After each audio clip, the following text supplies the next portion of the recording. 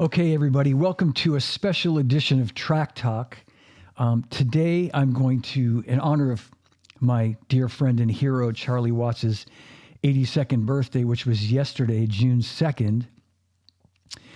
Today's episode of TrackTalk is basically a style and analysis of Charlie. I thought I would have someone on the show with me who really knows Charlie's playing, a lifelong fan, and that person is me. So I was going to reach out to some other friends, but I just thought I would just make a go of it by myself today. And I hope no one is offended by not being invited to join me today. But, you know, I had some specific ideas of what I want to cover. And so I'm going to just press forward. First of all, I want to show you guys, I have some drums set up behind me. And for this episode today, if you're listening to the podcast, I apologize you can't see this, but I specifically brought in I have 8 Gretsch drum sets, all vintage drum sets. And 3 of them are more or less replicas of different Gretsch sets that Charlie has had. So I'm going to step aside. You can see the black Nitron kit in the background there. Charlie started playing Gretsch. I'll back up a second. Charlie played Ludwig drums in the 60s, from, the early 60s right up until 1968. In 1968, Charlie got his first Gretsch drum set, a black Nitron kit. And this is kind of a little-known fact, I guess you could say, because you don't see this drum set in a lot of places. This particular black Nitron, it's a round badge. It's a 1968.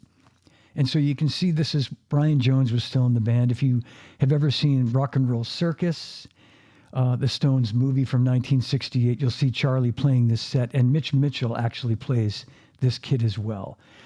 So that's the first Gretsch set that Charlie owned. It's a black Nitron round badge. The bass drum has 8 lugs. I don't know if you can see, here we go. The bass drum has 8 lugs, which was kind of the norm for that time. It's a 9x13 mounted tom, 16/16 floor tom, 14x22-inch bass drum. And I believe behind that tom-tom is a 5x14 chrome over brass 4165 or 4160 8-lug snare drum back in those days. So that's the first Gretsch drum set that Charlie had.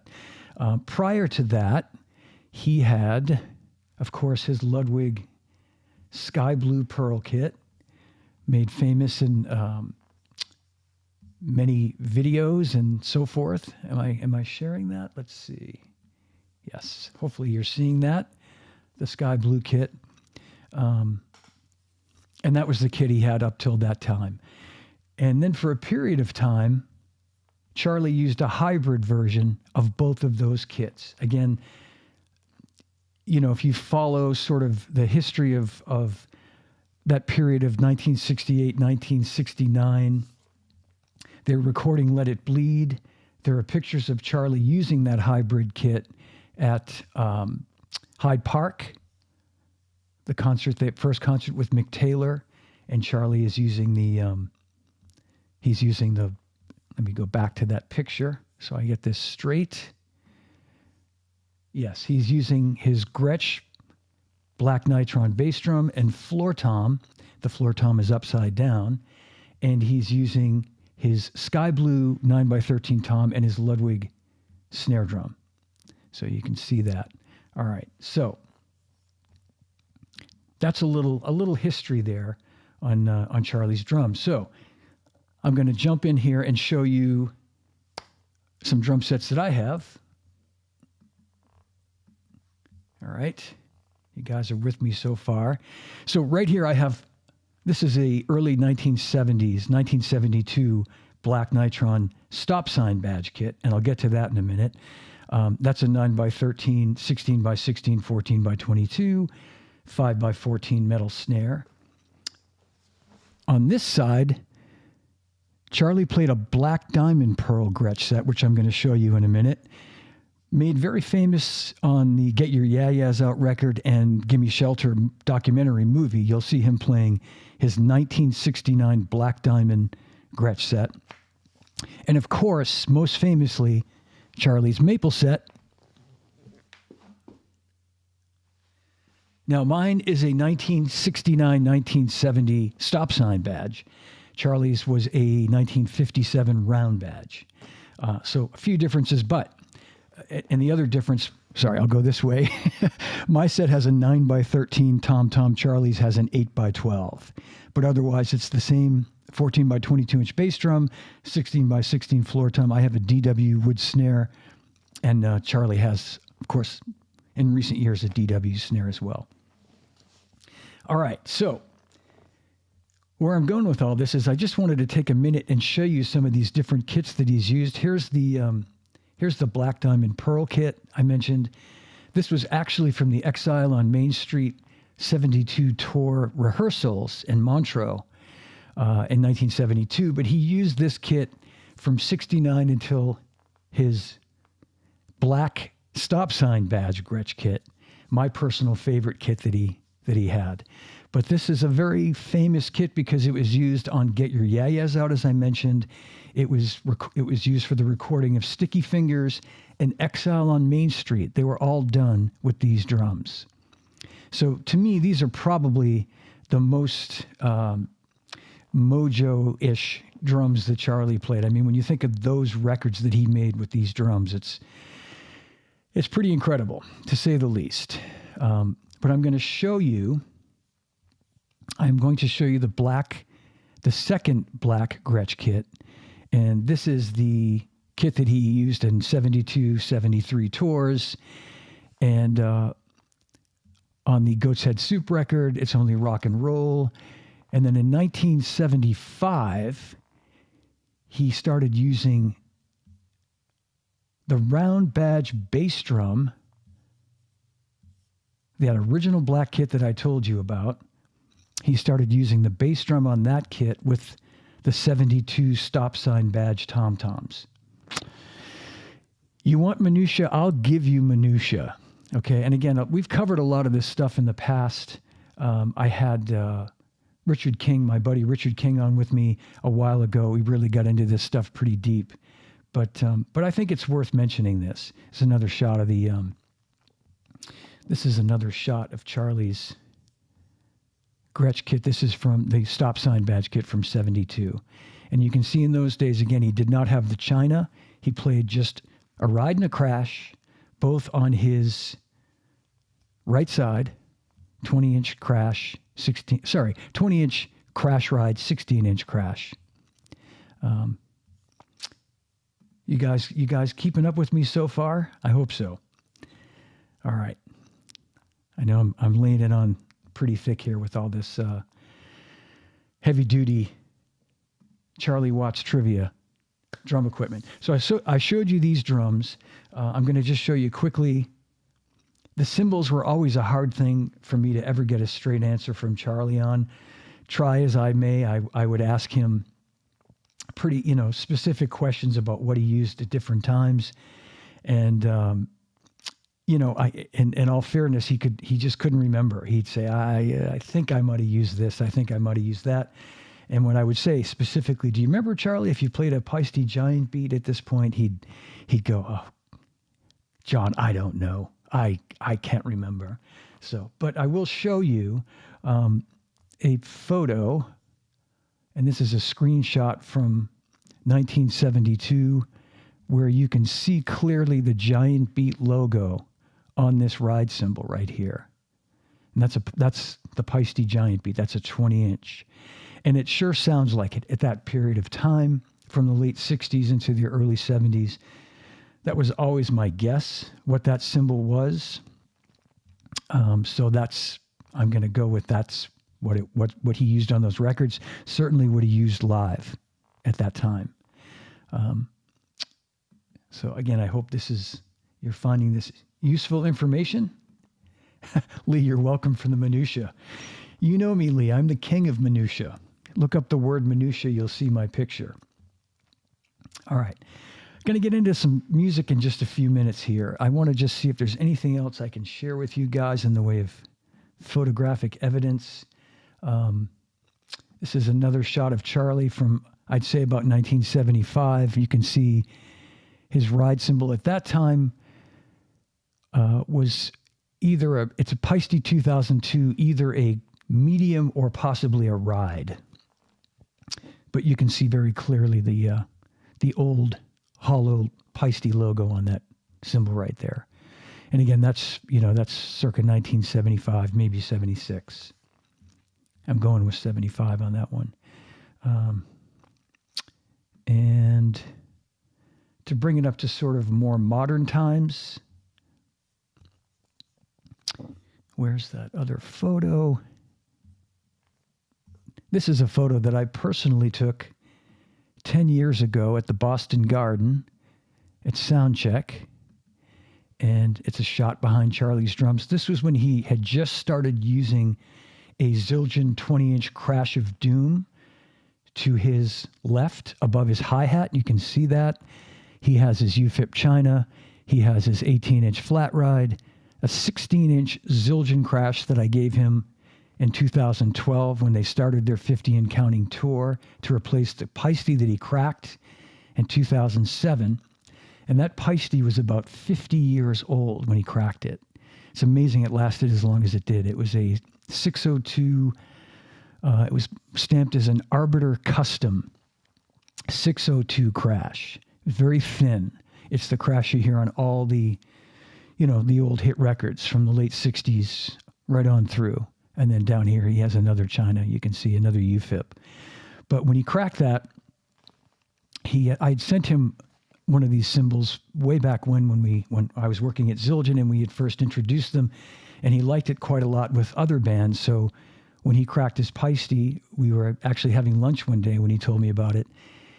And I said, we have some of those cymbals. I'll send you one. And when it came time for them to gear up for this tour, his drum tech, Don McCauley, contacted me, and this cymbal was what he used right up till the end. So it worked out just fine. It was very, very similar in pitch and feel and everything else, timbre, as the Paiste 602.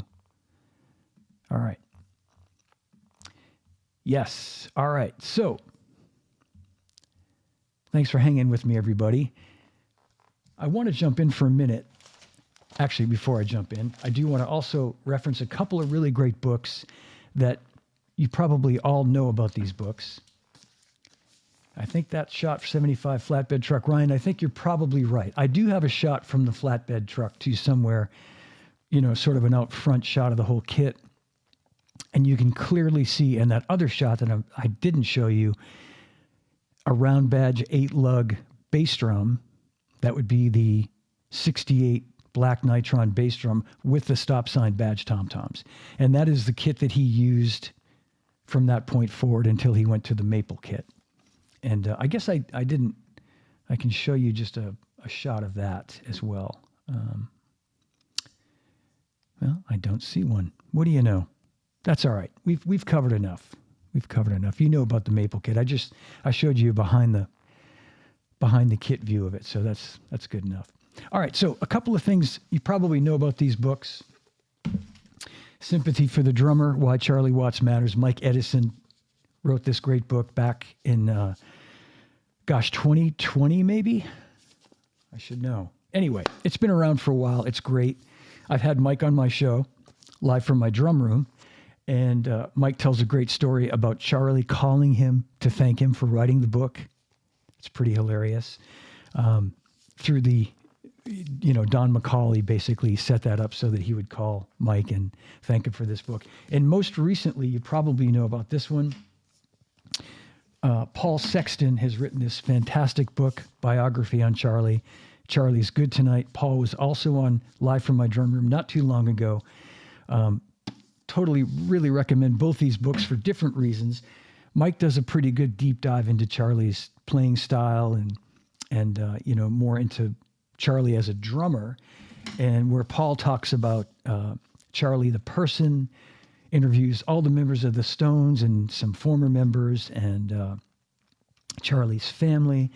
It's an authorized biography, so it has the cooperation and the approval of Charlie's family, which is huge.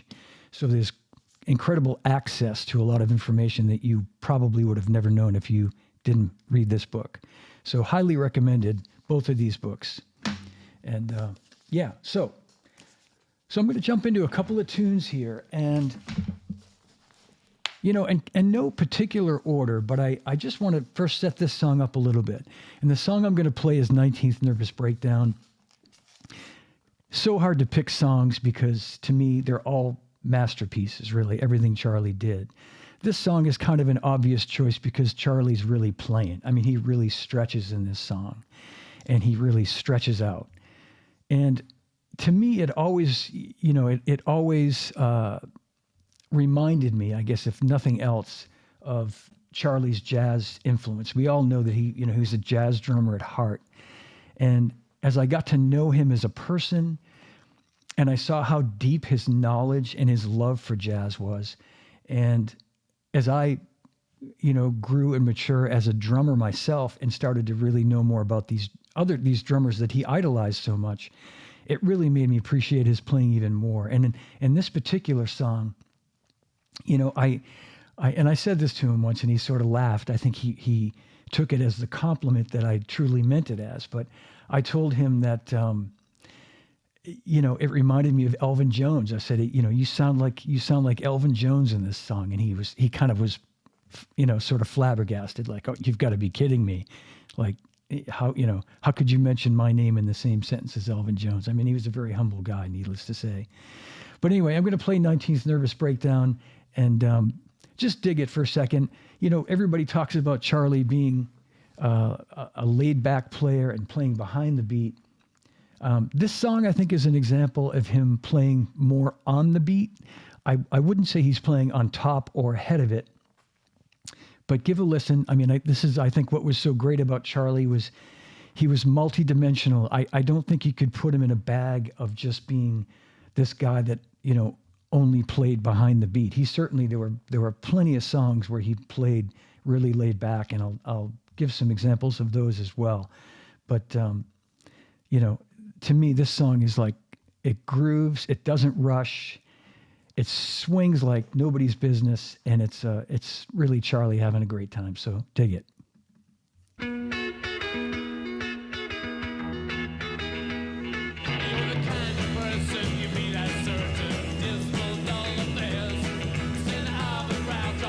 Let me know you're hearing it okay.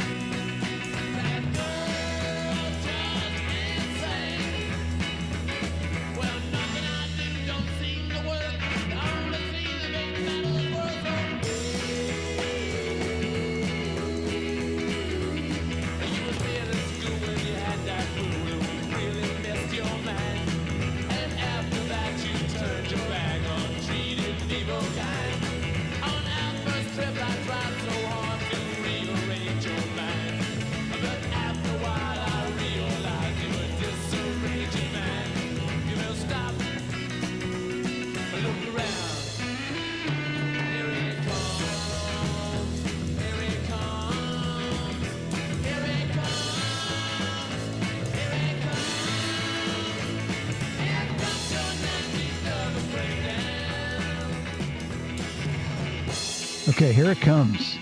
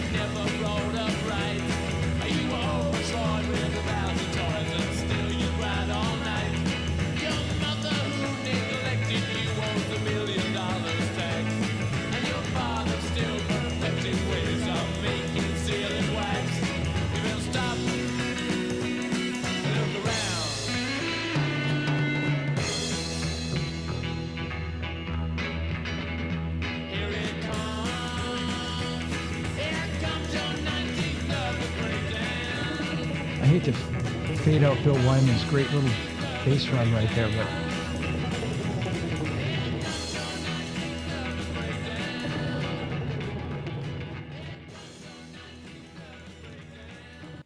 all right, lots of great comments. I love it. I see some great comments there, and you know, people that know Charlie's playing are seeing or hearing things, and yeah, I mean, really great ride work first of all, and I never really fully understood or figured out the sticking, really what he's playing, and I think and some of you more school drummers probably could tell me, but it always sounded like a broken 16th note sort of pattern, or maybe even like a triplet. And I think the thing was, like Ringo, Charlie would tend to break those things up a lot. Wouldn't play exactly the same thing over and over again. So I think he was just going for something to sort of fill the sound and to drive the band. But you know, the drum fills, those syncopated, those big, you know, big crashing fills that he plays in there, you know, it's, you know, and that was 1960. They recorded that song in 1965. It was on the radio in 1966. You know, pretty early into the Stones' career, and he was already really kind of stretching out. And I think that, to me, that was my first indication of really what Charlie was made of. You know, he was much more than what meets the eye back in those days. Yeah, almost like a triplet, but then sometimes not. Yeah, exactly. Well, okay, so the next song I'm going to jump ahead to is a song recorded in 1969 with that hybrid drum kit I was telling you about. This would be with the Gretsch bass drum. Again, this is to the best of my estimation, because we see photos during this period in 1969 when they were recording Let It Bleed. This became a big giant hit. And as I say, Charlie was using, by my estimation, his Gretsch bass drum, Ludwig tom-tom, Ludwig snare drum, Gretsch floor tom. Probably the giant beat 20-inch crash ride crash, definitely the 16-inch Paiste crash. Don't know about the hi-hats. They could be Zildjian A's. He once told me that he always mixed A Zildjians. Back in the day, he said, I was always using some Zildjians if I were using Paiste. And I know he did have a preference for 14-inch, you know, old 14-inch new beats. So it could have been those. They could have been 14-inch 602 Paiste hi-hats. Don't know. As I said, God knows I tried to find out many times, to the point where I was annoying him and I had to stop. So, but this song, if you haven't guessed yet, is Honky Tonk Woman.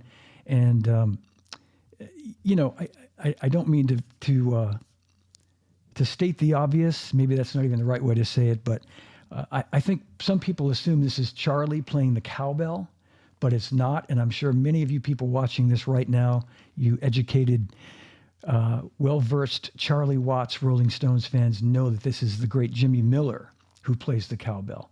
And Jimmy, of course, was their producer, and no doubt had an idea of what the song was supposed to sound like. He was a big presence in those days, and he was a big part of Charlie's drumming vocabulary. Charlie told me that Jimmy really helped him a lot, just to sort of come up with different ideas in the studio. He really pushed him to try different things. You know, Jimmy being a great drummer himself. And of course, everybody knows Jimmy played on You Can't Always Get What You Want, and Happy, and Shine a Light. And we'll get to Tumbling Dice a little later, where it's Charlie and Jimmy Miller. But this is Honky Tonk Woman, Jimmy Miller on the cowbell. And check it out. The other thing I'll just point out before we get this song started is, again, all of us drummers know the tempo speeds up. It starts off at about 120 BPM, pretty solid 120. By the second verse, I did a little check on this. It jumps up. I thought it actually went faster. It jumps up to about 124. And by the time they get into the instrumental, it's at 126, and it settles in at 126 and finishes there. So it speeds up from the beginning to the end about 6 beats per minute. Not insignificant, but it never, to me, this song was a #1 hit, I have to think that Jimmy Miller, as producer, had to be aware that the song sped up during the take. And it was such a magical take. I have to think he was well aware of that and disregarded the fact that it sped up, and they kept it because there was just so much mojo and soul in this take. And I think a lot of us drummers feel this way, that, you know, you can't get hung up on BPMs. You can't get hung up on tempo all day long.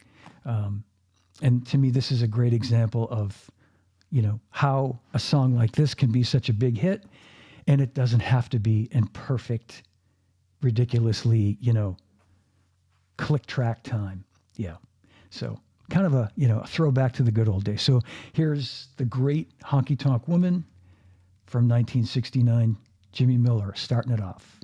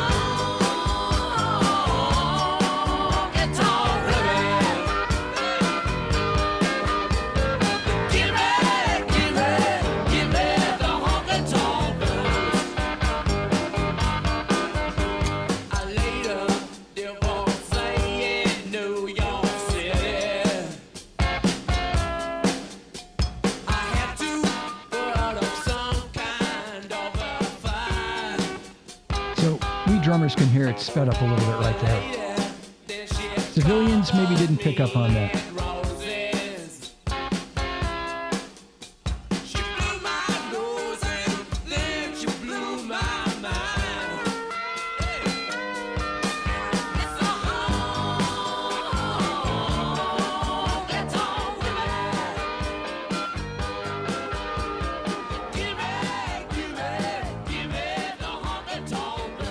Check it out. The only real drum fill in the whole song is coming up right here.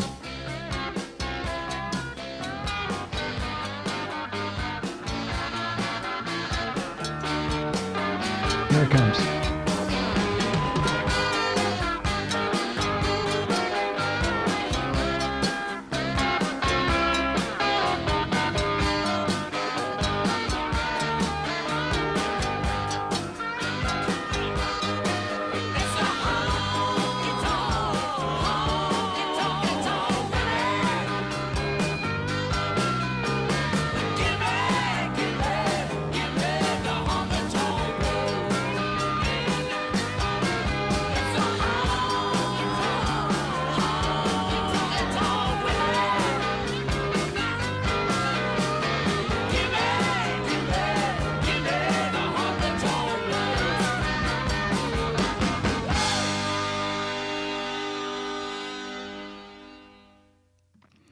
Man, talk about a masterpiece. Yeah, lots of great comments there as well.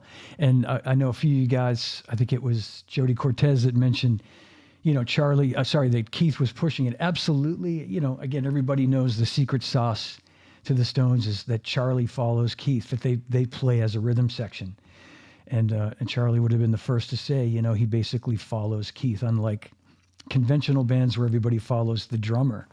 And you hear that in many cases where you know, Keith is maybe counts it a little fast or, you know, wants a little bit more behind it, and that controls the tempo. So, and I just got to give a shout out to my buddy Don McCauley, who's here watching. And Don, man, so great to see you, buddy. Yeah, Don and I are going to do another one of these down the road for sure, and we'll get into some more specific stuff based on Don's 10 years working with Charlie. All right. The other thing too that I had another point I was going to make about Honky Tonk Woman, which I think I covered, which was, I have to think that if Jimmy Miller and certainly Mick and the rest of the band felt that that was an issue, the tempo was an issue, they would have cut it again. And that was a pretty magical take. So I think that says it all. Yes, no cymbal crashes either, except at the end, and no fills. It's just what makes that song so special. It's Charlie, just that groove. Just amazing. All right, gonna just sort of jump backwards for a second and play this song, a little bit of this song. And to me, this is a great example of why Charlie was so special and the discipline that he had when it came to playing for the song and knowing instinctively what not to play. We talk about that a lot, and I think this song is a great example of just how he envisioned this song and what the drum part should sound like. I'm certain that there was no one telling him to play this way. I'm certain that he, all on his own, thought this song is not about me. It's about the lyrics. It's about it's a message, and I'm not going to get in the way of that. And this song, of course, is Satisfaction.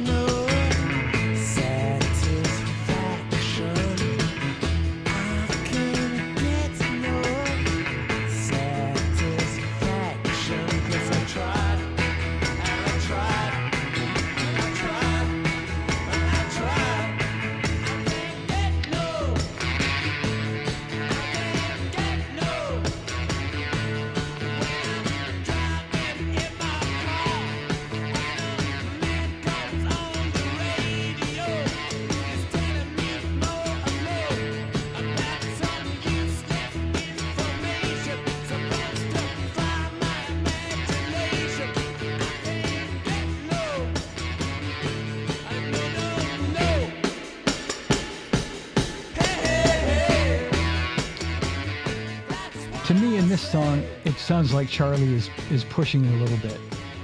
Not speeding up, not rushing, but definitely playing on top of the beat and just driving the song, which is exactly what this song needs. He's not behind it by any means.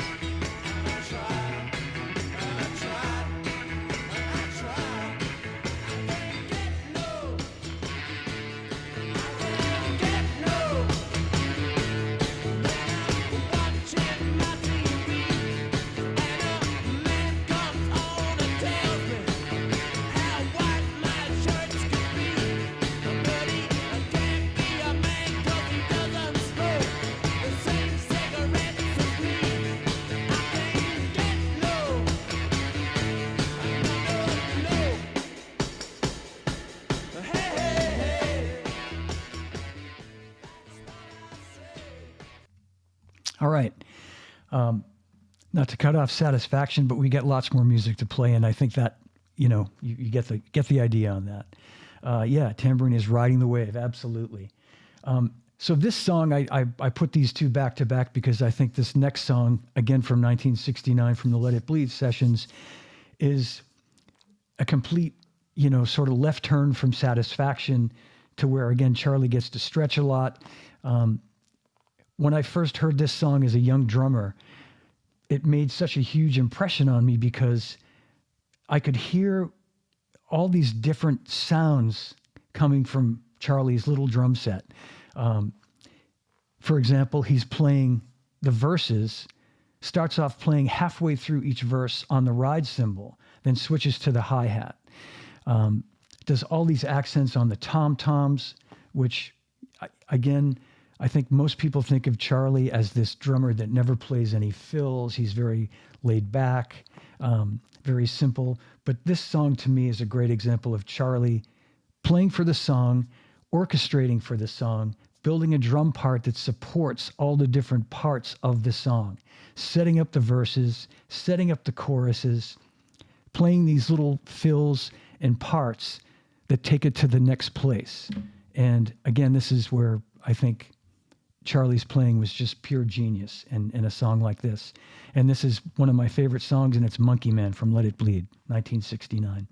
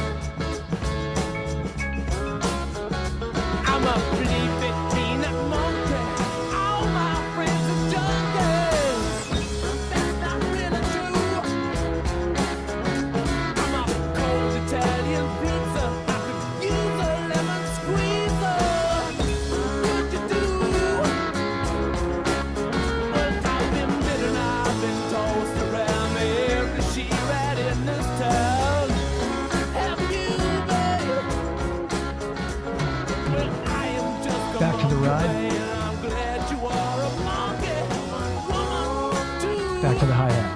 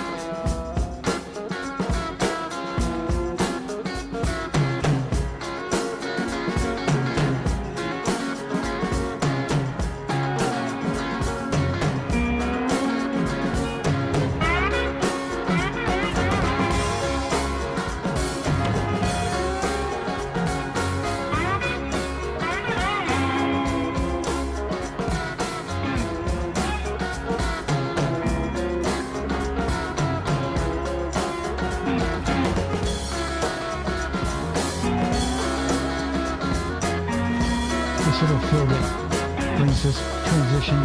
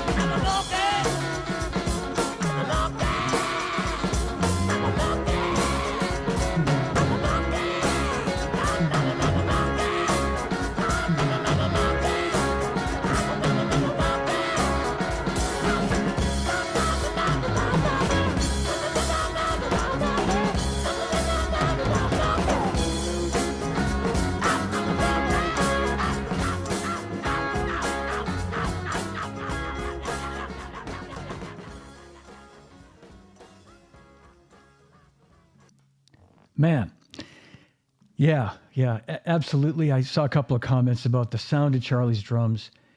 Huge, absolutely huge sounding, and that was such a huge part of, the recording. The engineers, I believe it was Andy Johns that engineered that record. Yeah. I mean, that's he always had a great sound, but that particular record really to me stands out. 1969. The sound of the drums on that record were just incredible. And I think probably a lot of us know too that was the beginning to me of of a change in the way they recorded the Stones and the way they recorded Charlie's drums. I mean, you know, some of the older records, it was kind of common for most bands to sort of mix the drums down kind of low. We started to see a little bit of a change during Beggar's Banquet, the record before this one. But in this record, the drums were way more prominent. That's a great example. But also on that same record, you hear Live With Me and the studio version of Midnight Rambler and Gimme Shelter. And the drums are really, you know, really present, and they sound amazing. They just sound fantastic. So going to move sort of chronologically to the next studio record. Now, by now, Mick Taylor's in the band. The band really sounds different. Charlie has said, you know, publicly on many occasions that this was his sort of favorite period of the band in terms of what they did, their productivity, the records that they made, that period from 1969 to 74 with Mick Taylor.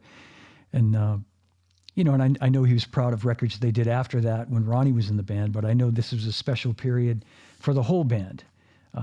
But we had talked about this in the past, and this record, Sticky Fingers, the next record after Let It Bleed, of course, was a whole different sounding record. The band really kind of went in a new direction, you know, as far as I'm concerned. And I think Mick Taylor being in the band brought everybody's playing up a notch. You know, certainly Charlie stepped up, Keith, Bill, everybody. And this song, no surprise, was a gigantic hit recorded at Muscle Shoals in 1969 during their U.S. tour. And I believe it was recorded in a couple of days. I mean, it really came together quickly. And Mick has said that he wrote the lyrics, I think, in an hour or something crazy like that. What I want to point out about this song, which I always thought was so cool, is when I was a kid listening to this song, I couldn't really make out what Charlie was playing for the groove. I couldn't make out I could hear the snare drum, I could sort of hear the bass drum, but I didn't know what he was doing with his right hand. Was he playing eighth notes in the hi-hat? What is that? And I remember seeing the movie Ladies and Gentlemen, the Rolling Stones in 1974. And it was a concert movie of their 72 U.S. tour.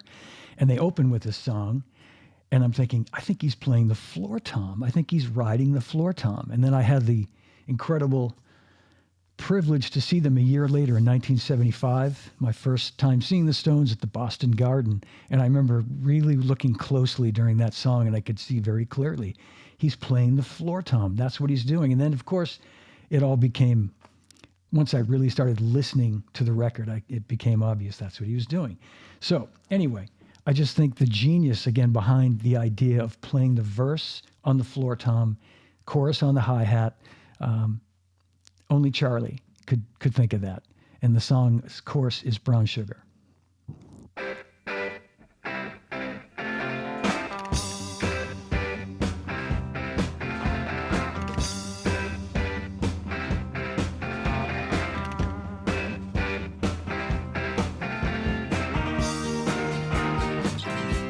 There's the hi-hat.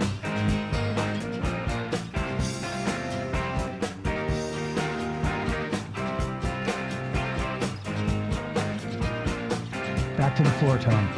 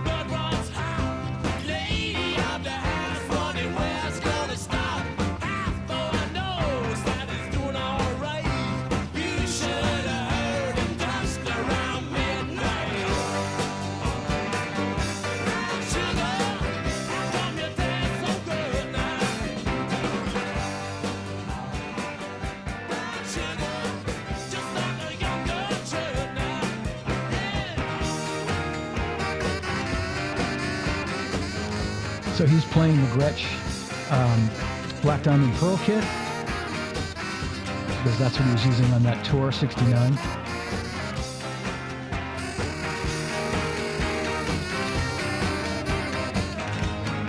Same kit you hear on Get Your Yeah-Yeahs Out.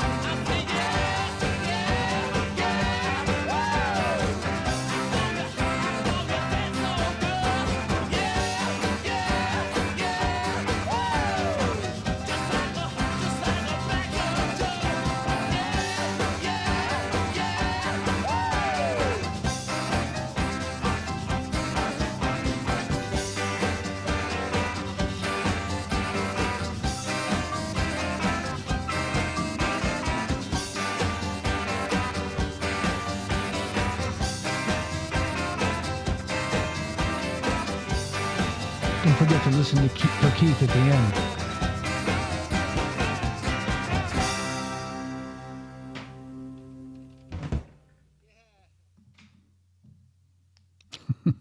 Yeah. All right. Yeah. Yeah. Well, that's the end of part 1 of Track Talk Charlie Watts Style and Analysis. Hope you're enjoying it so far. Be sure to check out part 2, and thanks for watching. See you soon. Don't forget to subscribe. See ya.